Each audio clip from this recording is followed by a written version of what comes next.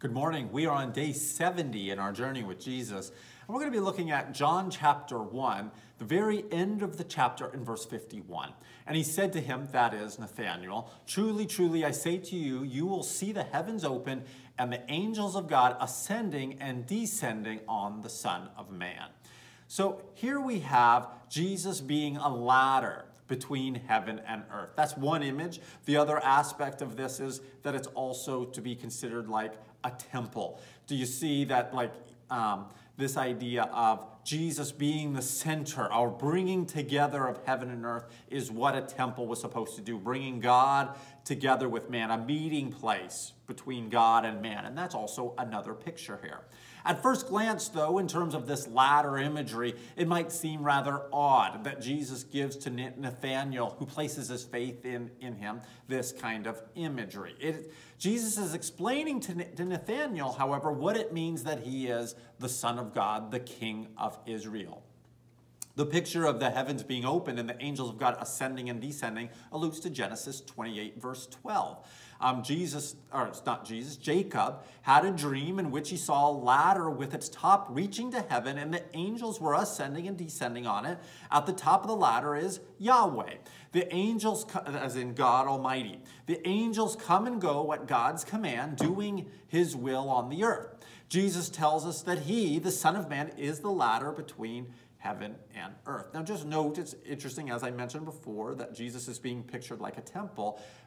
Jacob clearly sees it this way, for he names this place Bethel, which means house of God. So very interesting just in terms of Jesus is showing that he is the temple of God. We see this also in John chapter 2, in the next chapter. Remember when he tells the Jews, "Destroy this temple and I will rebuild it in 3 days." And he is talking there about the temple of his body, though the Jews misunderstood him and thought he was talking about the physical temple.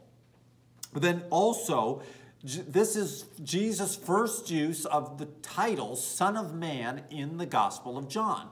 And there, the Son of Man Jesus is referring back to the Danielic Son of Man who will judge the world. But he is also the mediator between God and man. And so angels of God coming and going on this ladder show that we have access to God through Jesus. Okay, so the idea of serving God is serving, first of all, Jesus, as we see in Daniel 7, 13 and 14, that all the world, all nations, all peoples are in submission to the Son of Man. Jesus also indicates that access to heaven only occurs through him. This is there's only one ladder, only one way to the Father, that is through Jesus, through this ladder. It's similar to Jesus being the gate of the sheep in John chapter 10, verses 7 and 9, that we have access through him. He is the gate of the sheep. And then in John 14, verse 6, Jesus is the way, the truth, and the life. And no one comes to the Father except through him. So sometimes in evangelism, the cross is pictured as bridging the gap between sinful humanity and God. And this is true as long as we remember that it is the person of Jesus who is the actual bridge.